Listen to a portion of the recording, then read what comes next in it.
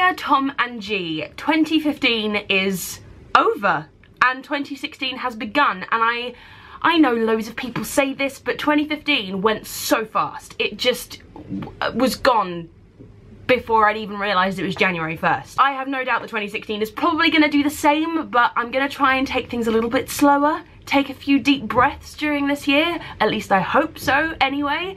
But my friend PJ, or Kick the PJ on YouTube, always does this little like video montage of all the pictures that he's taken over the year. And I always really look forward to it, and I watch it and think, do you know what?